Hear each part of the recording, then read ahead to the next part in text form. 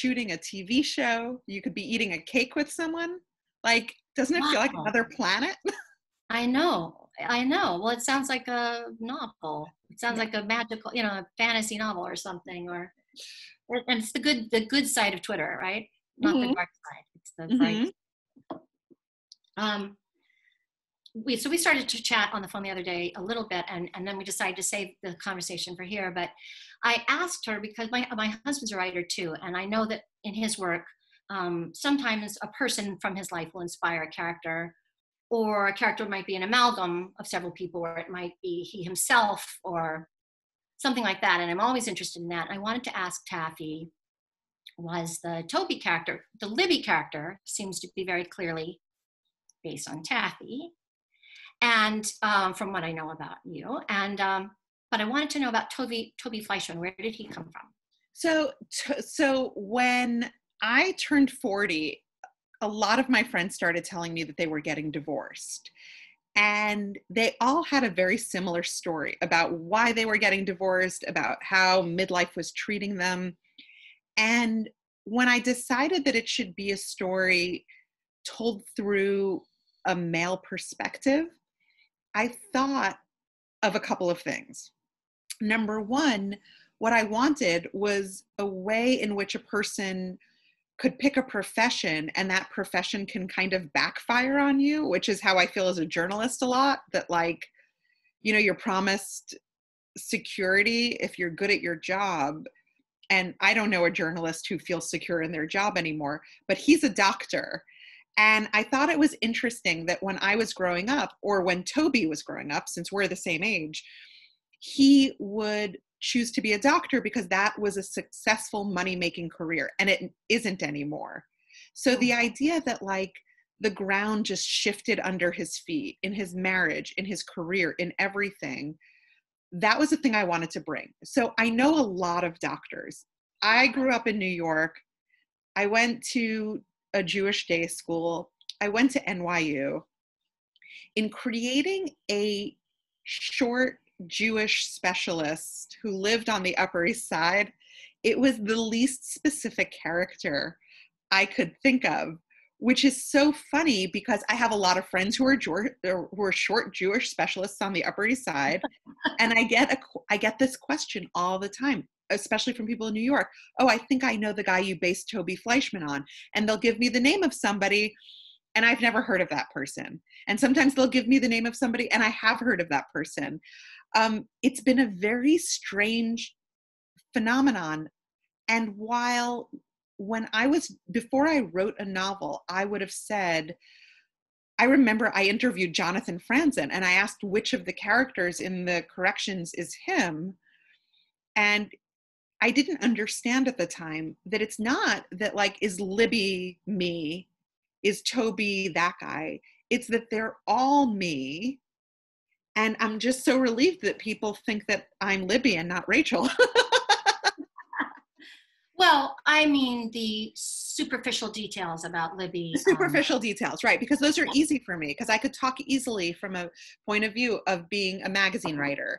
And I could take a specialist, and I know that medical drama has unending kind of beautiful metaphor in it.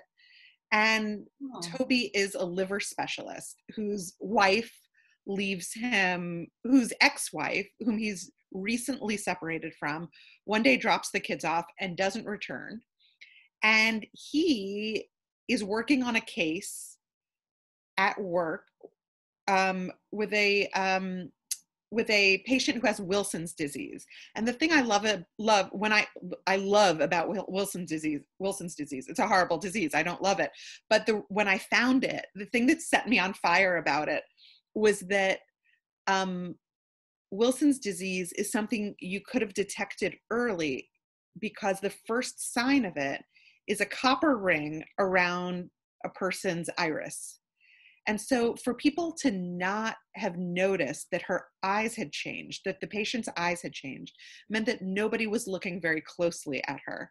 So Toby is a lot of different people. He's a bunch of ideas, kind of a golem of ideas and stories that I've heard.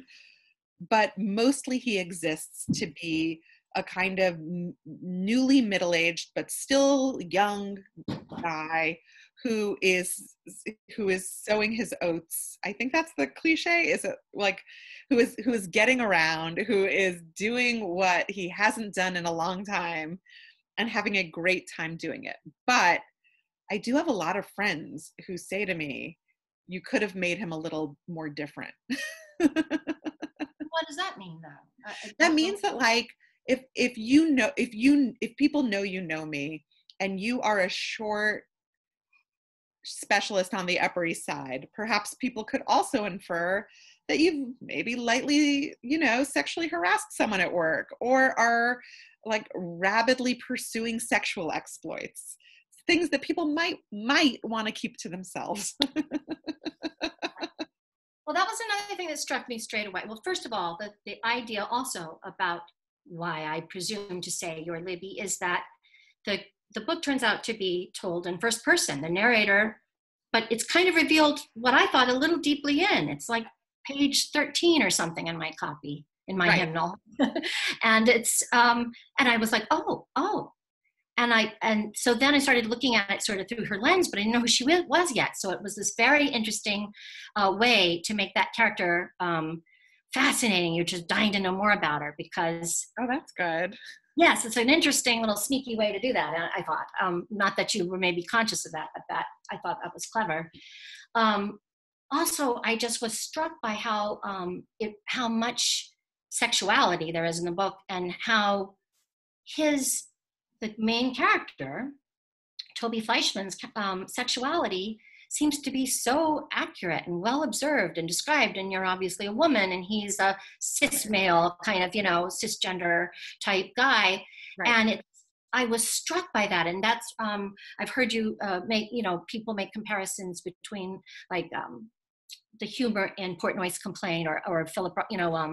Goodbye Columbus. And I thought of those books too when I was reading it, because but the nice. Novelty for me was just that this young woman had written this and got it so right. And I thought that, I mean, I imagine you got it right. I'm not a man. I know, I hope I did. And it's so much a big part of it. It's so unabashed. Right. And that I just was so impressed. And thank you. In acting, we have a thing we say, acting is observing.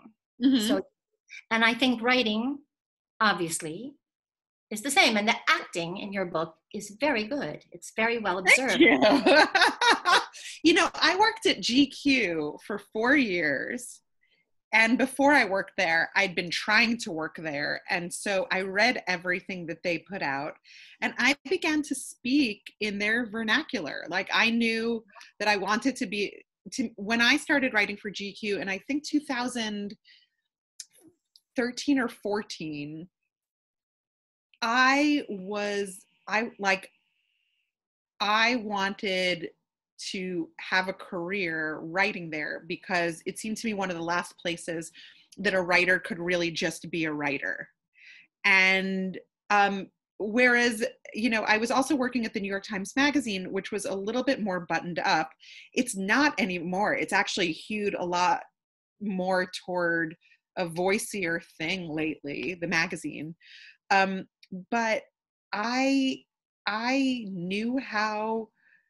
knew that the only way that you could survive at a place like that was to really take on the voice of a man. And so that was very scary to me at first, because I was mostly writing about men. And I was very comfortable writing about men, because writing about women was I don't know if it made me uncomfortable, if I would impose myself too much on them. I could hear a man's story more clearly because it had nothing to do with me. And I just loved doing it. It felt easy for me, and it felt so free to be able to write in a man's voice, to be able to not apologize for everything that you're thinking and that you're saying. Like, why wouldn't you want that? I loved writing about men, because I did not have, there never seemed to be a barrier between the story and the man. There was no insecurity. There There was just a kind of boldness. And I think that maybe I learned a lot from that in terms of not just writing, but to live in a certain way. Like, why don't I get to live like that? You know? Yeah. And don't you say, or Libby say in the book that says in the book that she, when she would interview male subjects as opposed to female subjects, Mm-hmm. um, she might actually get a sense of their whole soul, because Yes. it wasn't just Yes. where they, what their angle was of how to fit into society, Right. If but you think actually about their it, experience of life and yeah, their, if you think about it, if I were to interview a woman, not an actress, because actresses have always been as necessary to a product as actors, but if I were to interview a female creator, so many of them, especially 10 years ago, I don't know if it's the same now, but so many of them had the same kind of aggressiveness to them because they had to, because that was the only way they could become people.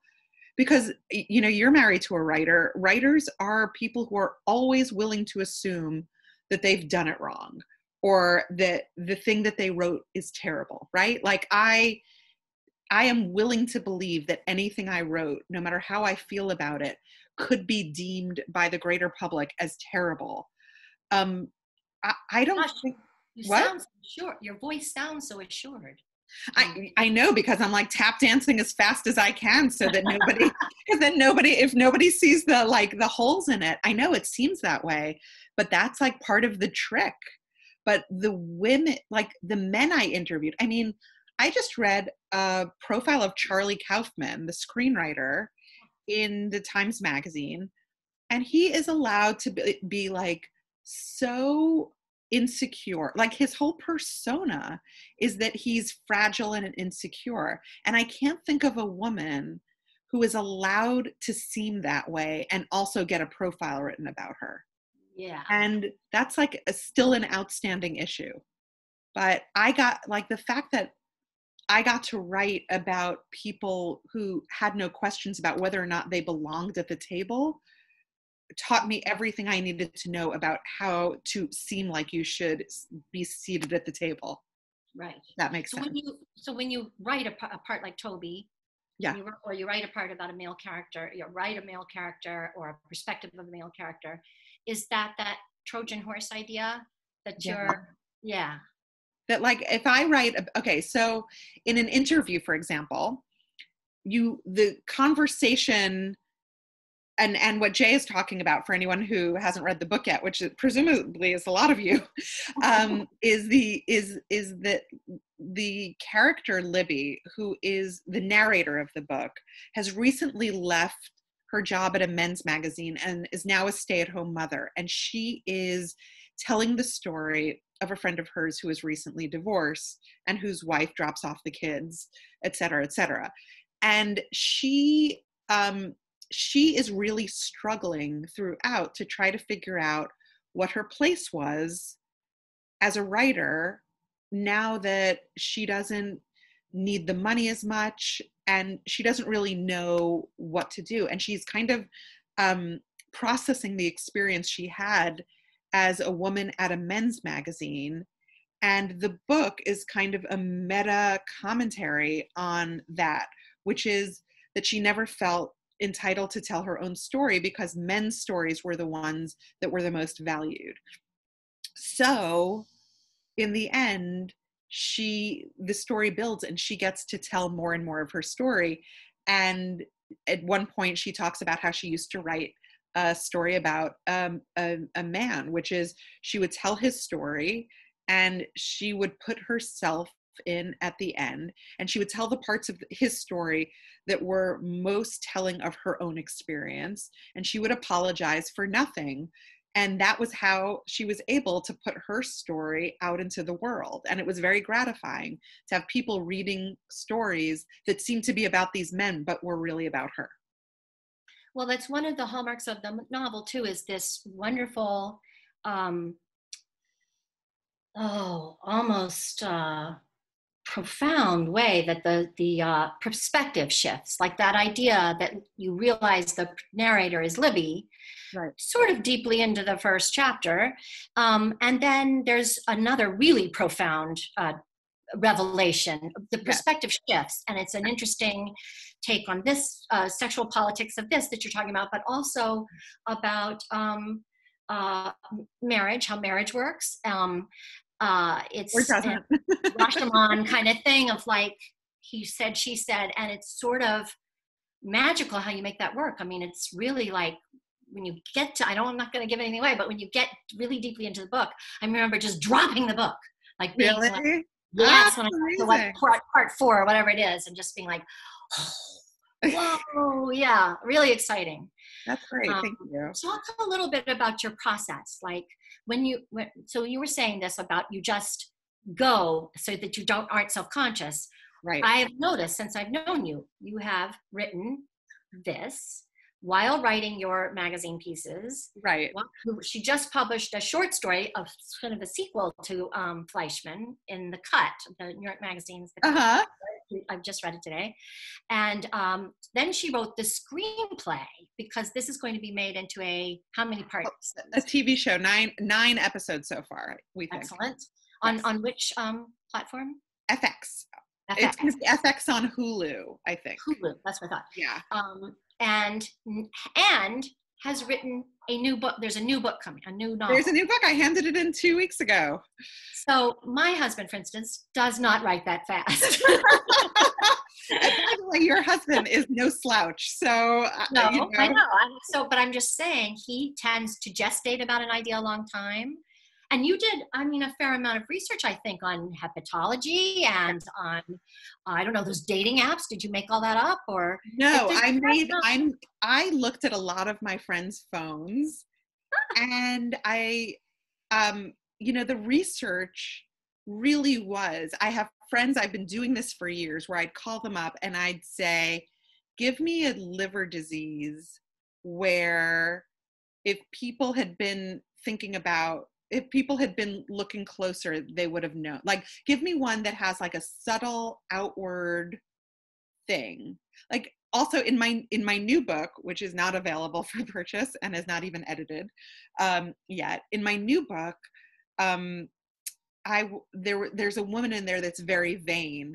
And so the disease she dies from is that I called up a friend and said, is there a disease that makes you look better before it makes you look worse? And I found out there's a disease that fluid floods your lymph so that your skin puffs out and you don't look wrinkled anymore. And it's for people who in their 60s and 70s get it. And so at first people think they've had plastic surgery and they think it's a miracle, but in 3 or 4 months they die from it. It's like, it's a sclerosis.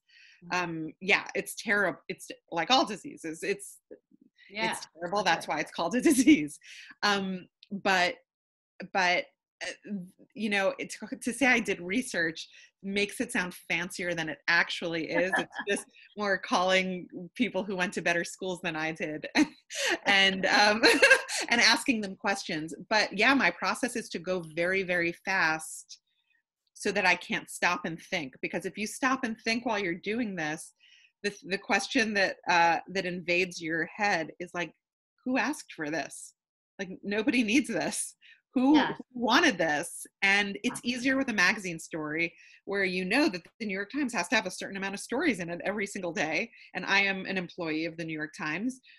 But a novel, like Warwick's is full of novels. Like, these things already exist. And if you stop for long enough to think about it, you might really stop doing it. And then it's a waste of time. And the one thing I cannot bear in my life is wasted effort. If I can't cook, and I never learned how, because every time I try to make something, if I burn it, I'm despondent. Like, it's as if it didn't happen. And my husband always says to me, my husband, who's very interested in me learning how to cook, says to me, this is how you learn.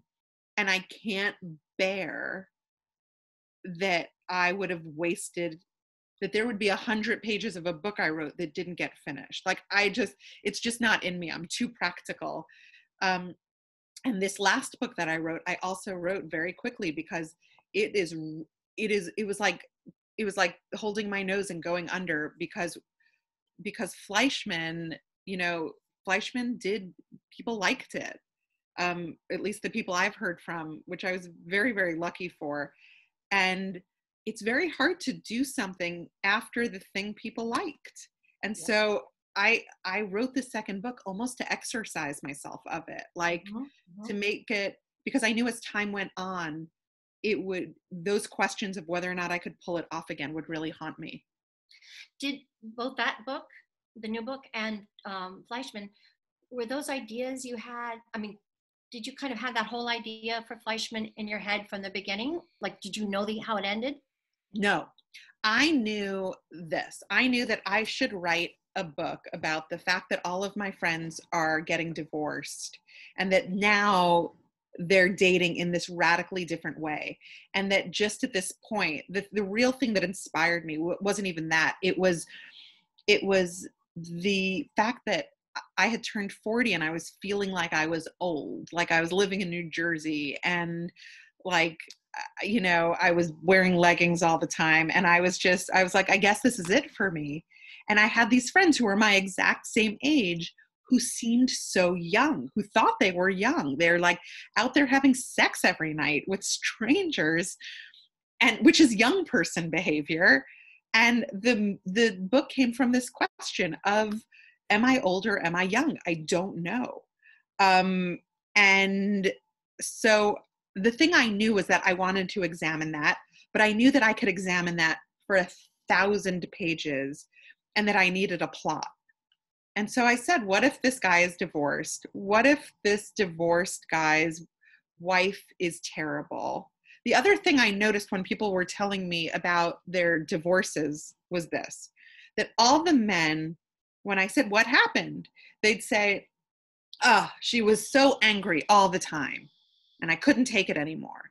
And I'd ask the women, what happened? And they would say, I was so angry all the time and he never asked me why. Oh, wow. And it seemed to be a fairly interesting dynamic to be examined. So I felt like it was a good plot. You would have him drop the kids off. And then I spent a long time trying to figure out where she was. Like, after I thought of that plot, I didn't know where she was.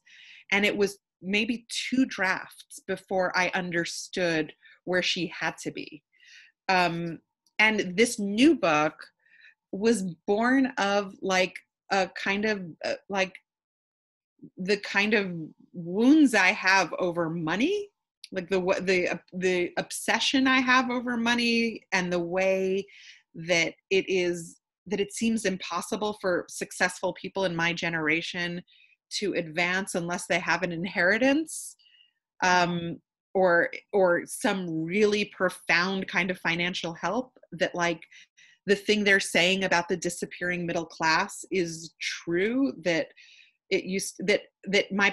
for my parents, if they worked hard, they could become people of means even if they had nothing, right? Like, you and I know a million people whose fathers were immigrants and opened a factory or whatever it is, and are now doing well. Whereas now you could really be at the top of your industry, and all that you actually get in this country anymore is the opportunity to work more.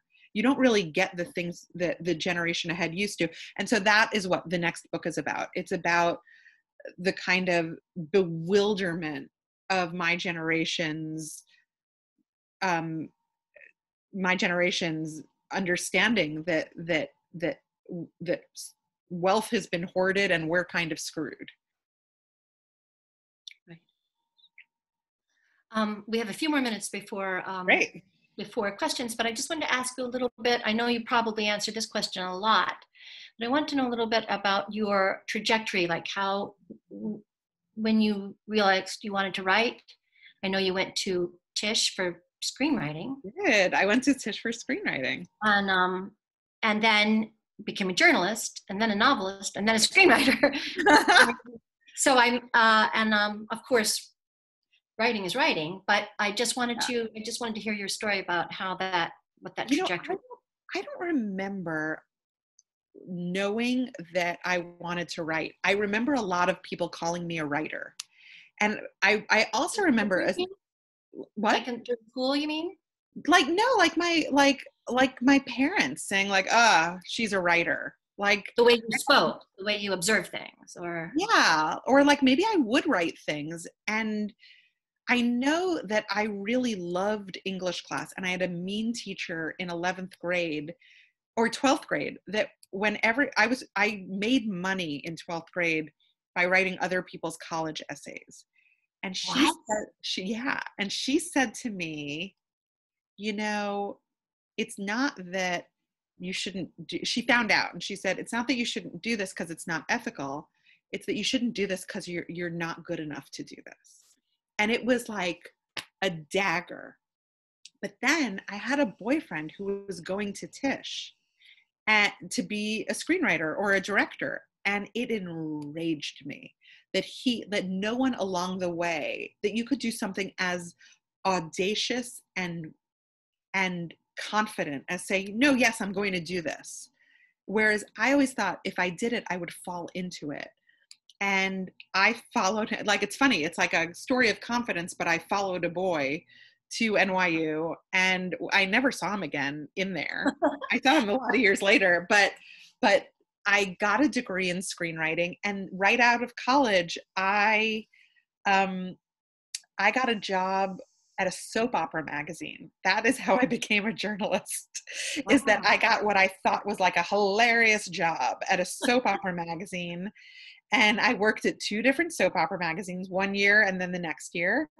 And they thought I was terrible too. Like, there was no validation for me along the way. They were like, I don't think you're not cut out for this.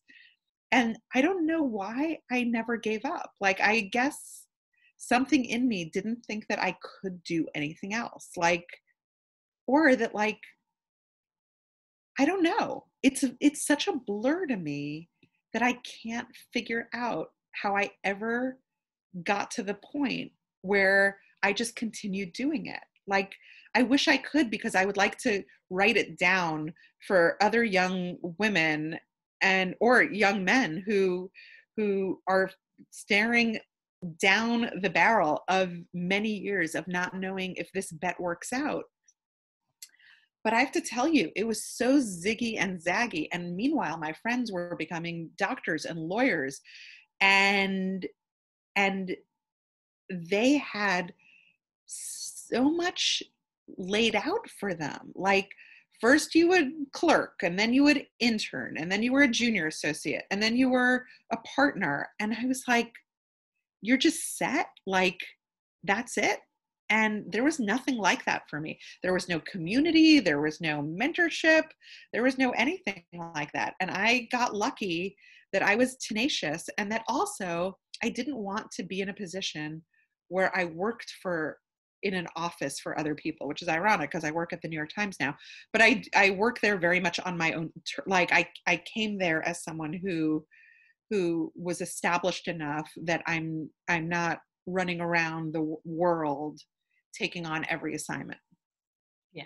So I guess that's my trajectory. And as much as, like, there's nothing you could learn from that. Like But screenwriting, when you studied screenwriting, was that sort of just by default? Was that the program that you applied, that you because I went into? loved movies. I loved television. In fact, before the one thing I can say is, before there was peak TV, I was saying that TV is either should be or will be, or let me help make it better. But of course I didn't do that. I instead waited till TV was already good sold a novel and now am making TV that is, I hope, as good as the other TV that is out there, because there's a lot of good TV out there. I can't wait to see it. Thank you. So Julie. Yes. How do we do this? I can go in and monitor and read the questions out if you would like. Okay, great. Sure. Excellent. Okay, so everybody that wants to can turn their videos on now so that Taffy can see your faces if she would like to do that. Everybody can pop in. I'm going to give a couple of the comments that came in just recently, and then I'll get up to the first question. But Holly said, I was told I could never do the career I wanted to. Very little else lights a fire like that, which I think is true. And then I'm going to mess up people's names, so sorry, I'm not even going to say them because I would rather not say them than mess them up. And this person wrote, I wrote somebody else's homework too, and she got a B- in journalism. That cemented it for her. So a couple fun comments. So let's start with the first question. It's a little long, so bear with me here. Okay. So have you found that men appreciate your book as much as women do? It is subversively feminist. It sneaks up on you, and I'm guessing men might not find it to be quite as much fun and amazing as women do. Not that I really care what men think about it, smiley face. Just wondering if you've noticed a more lukewarm response from men. No, I actually, more women have reached out to me, which may be just a thing you do, but men, first of all, I've worked at GQ long enough to know a male compliment very often, which is like, I'm pretty impressed, like that I had to live up to a kind of an expectation. So, thank you. I'm so glad you're impressed. But I've had a lot of divorced men, like more than a few, write to me and say, I did not understand my divorce and now I do. And that is like, I don't I'm so glad to hear that. But there are it might be because I wrote a lot in sports, and I wrote a lot, like my name might be associated with a certain kind of male content by now. But I feel like I did hear from a lot of men. The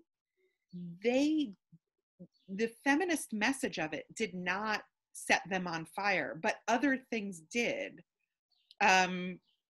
Although a couple of them would uniformly say that they could not find a way to forgive the person at the end who needs forgiving. I don't want to give too much. Yeah. Because that's the thing and it's really, that's the thing that, we saw a lot of books at the store, and having a book that resonates with men that's written by, I love it. It's just like, it's yay. I love that. It has a very kind of muscular cover. It's a great cover. They tried to put emojis on them. And I said, I don't think that's, my kids will read it. Right. And I think my kids shouldn't read it. Not yet, right? Right, not yet. Okay. Now that I can see everyone, can I just say hello to my father who is here, who last night I was at an event and he was a little bit upset that I said I was raised by a single mother. I was also raised on weekends by a single father. So please forgive me, Dad. Hello. And hi. I see him. He's waving at you. Okay. That's fantastic. I'm sorry, with the next question. That's what's fun about these rooms. It's like you can see everybody. It's like being at a party. I can talk and he's muted. I will not unmute. Okay, so the next question is a little long too, so bear with me here. I also felt like this is a Portnoy's complaint of our time. Are you happy to be compared to Philip Roth or kind of grossed out? Personally, I feel it's a huge compliment. I feel like it's a huge compliment. So Philip Roth was a a profound influence in my life, especially when I was young. Before I realized, and what I was saying last night that got me into trouble with my father was that I was raised by women, in a woman's household. I had 3 sisters. I went to girls' schools. I had a father who did not wish we were sons. Is that good, Dad? Is that, that's accurate, He's right? nodding. I did not know that there was such a thing as true misogyny until I was much older. And even then I was like, is this misogyny, or is this a guy who just is vexed by sexuality? And I've come around, obviously, to, oh, no, this is misogyny. But I feel like you could, he was an electric writer who made a huge difference in my life by narrating a kind of secular Jewish experience that I didn't see anybody else doing without getting into religiousness, right? And his anger and his sentences, his 75-word sentences, those were the first things I read after the Babysitter's Club. I'm not kidding. My sister had them and they were there, and I was like, I'll read this. And I feel like I understood why you would sit in a room if there was a TV and there were people and there was sports outside to do. Why you would choose a book was because of this. And every time I could tell you, all over the map, where I was when I read one of his stories. In fact, the last family trip before my sisters all got married, we took was to Nice, was to the south of France. And I had picked up American Pastoral at the airport. And I couldn't look up. I don't know anything about the south of France. I can't describe anything about any of it because all I did was read that book. And I would give anything for that experience as a reader. That's the experience I want, to not put something down. And Absolutely. So thank you. I take it as a great compliment. Fantastic. Thank you, Lori.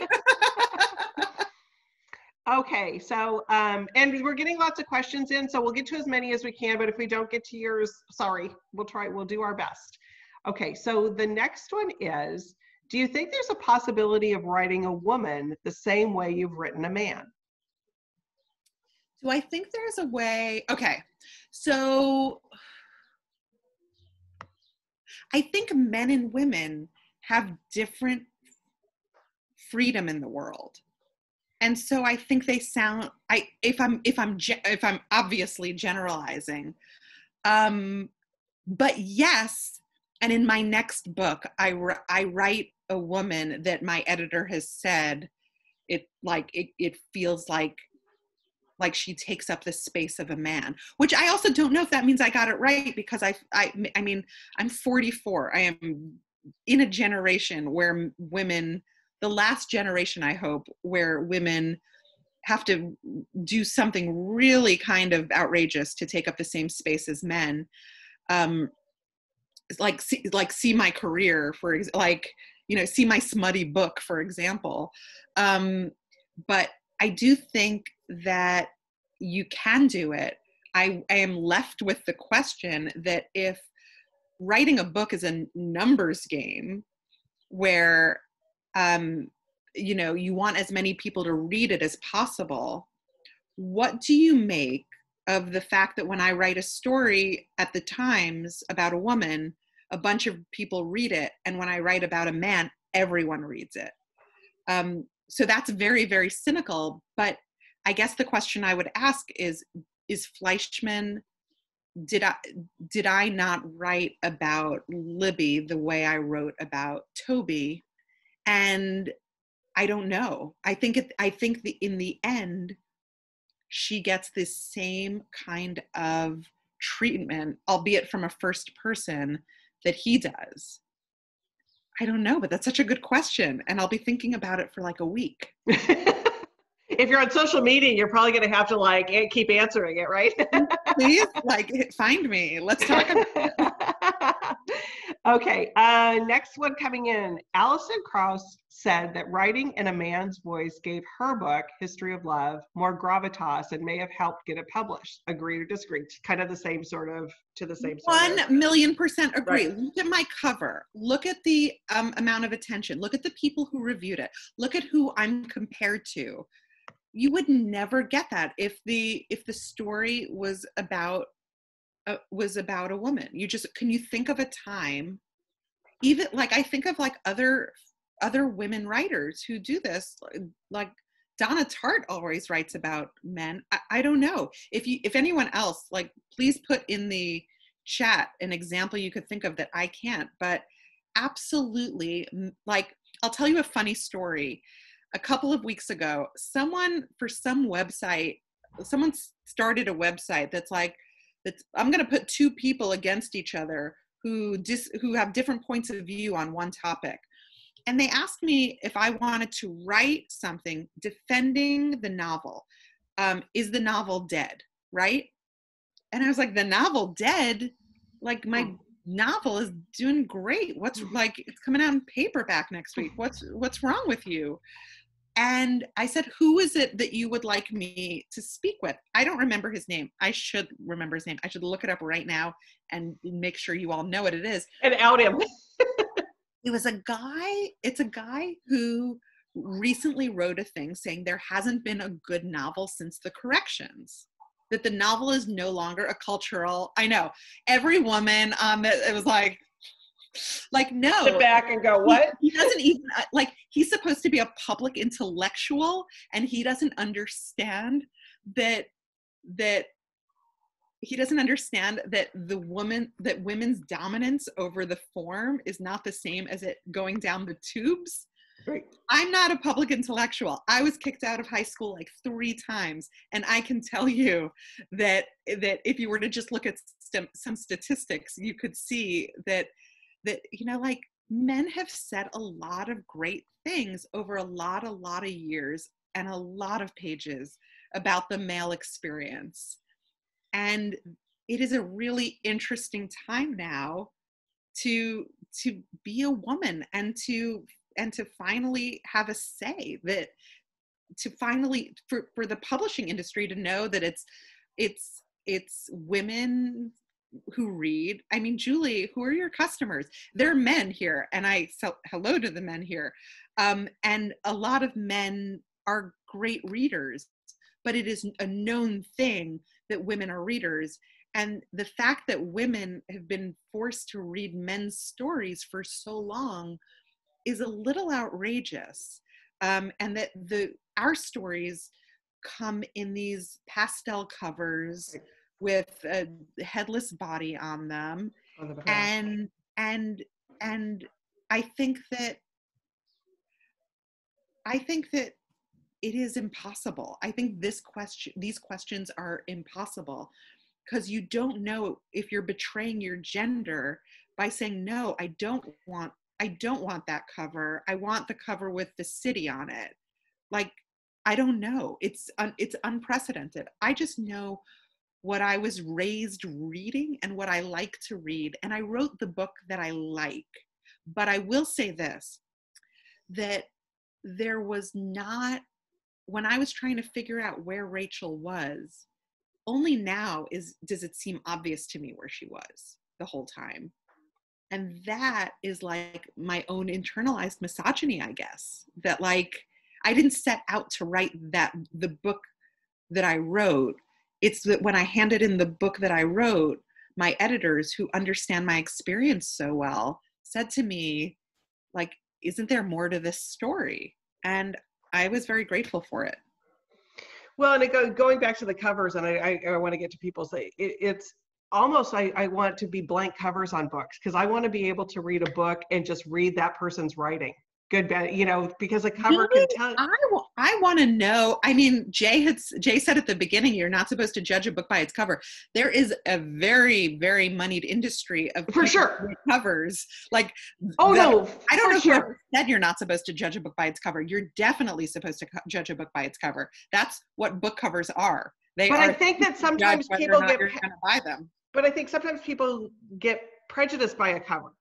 and they may not but read only in something. the right way. Like I felt, this is what I kept saying because writers are pretentious. I kept saying, I don't think this cover sees the soul of my book. Like, I don't think it, like this cover with emojis or this cover with, there was one really weird one with like a mud flap girl on it.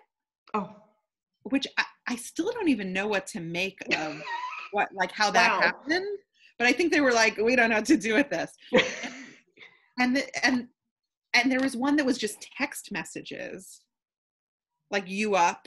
And I was like, oh, and there's 72 young adult novels right now with that cover. Like, what is that? What is going on? Yeah. And the truth is, do you know what I did? I asked my editor to take my name off the book and resubmit it to a designer. And that's how I got this title. Yeah. Wow. Okay. Yes. Now I'm pulling my chin up. Yeah. Yeah. Nice. Okay. Still a thing. Right. But then again, there's so many people in the market in like, in whatever the field of study is of this, that like, maybe is it that we like turquoise from the womb? Like, I don't understand. Like, what is it about us that loves emoji? I don't like whatever. Yeah. The headless woman. Right. I don't know. I just don't know. I just know that like, I just know that it's really hard to know how to be a leader in this. Do you know what I mean? Yes. I don't know. I don't always know what I should be fighting for, to be heard like a man or to be heard right like a woman. Because that's one of those lines that's kind of, there you go. Okay, we're gonna do two more questions because we're running right up against the hour here. So sure. I loved this book so much from the first sentence. I'm also a tall girl and have a long history with the confused short Jewish men. I wish. Is there any other girl? Is there any other kind? I was shocked when my mother had a very different reaction to the storyline. I think this is a generational thing. Did you find that different generations reacted wildly differently to the book? I found that very young people did not necessarily understand why it was structured the way it was, because for for happy reasons, because they're like, why can't a woman tell her own story? So I'm very happy for very young women. But no, I mean, I'm thinking of the older people I know. My mother just thought it was too dirty, but she's my mother. And I don't think so. I think a lot of older people liked it. Those are the people who tend to did the Philip Roth comparisons. And I think it got people my age. Like, I think yeah. Tell your mother I'm sorry. And one of our watchers says, I'm a short Jewish doctor, but even I found this book interesting. Okay, so our last question. I have a question about Taffy's writing for the New York Times. Sure. You have a very distinct style, and I always look for your byline. Your celebrity profiles are always enthralling. You always write them in first person, and as a journalist, we're always trained not to do that. Yes. What made you decide to do that, and did you initially receive any pushback from your editors? What made me decide to do that is the same thing that made me decide to do it in the book, is that I always feel like, why should you pretend that somebody isn't telling you this story? Mm-hmm. I guess it's just the way I feel, that like, you know, my husband's a journalist and I hear him on the phone and he asks like very rigorous, fancy sounding questions. And he writes stories where he says, and he's basically horrified by what I do. But I think that I think it is a time where we stop pretending that objectivity is something we can achieve, whereas fairness is something we absolutely can achieve. And I guess the way I figured out how to do it was, first of all, I was reading all this GQ, And that was the house style. But second, what I felt like was that it is important that the reader understand my process for processing the information. And maybe I've never found a more elegant way to do it. Like, I think there are better writers than I am who who don't need to do that to show their work. And I'm not one of them. Although luckily people seem to like that and they don't think of it as a deficit. So don't tell anyone, don't tell my boss. Well, on that note, we all think you're a fabulous writer. Thank you. And thank you everyone for coming in. Thank you, Jay, so much. Jay, you are wonderful. Jay, that was a fantastic interview. Thank you. We so appreciate you taking the time to do that. I think Jay, you might have said this. I'm jealous for all of you that haven't read this book for the first time. It's such a treat to read this for the first time. Taffy, we cannot wait for the next one. Thank you. And thank you to you and to Warwick's. And I appreciate it. I appreciate all you coming and buying the book. And thank you to my father and Lois for coming. Yes. All right. Bye, everybody. Thank you. Thank you.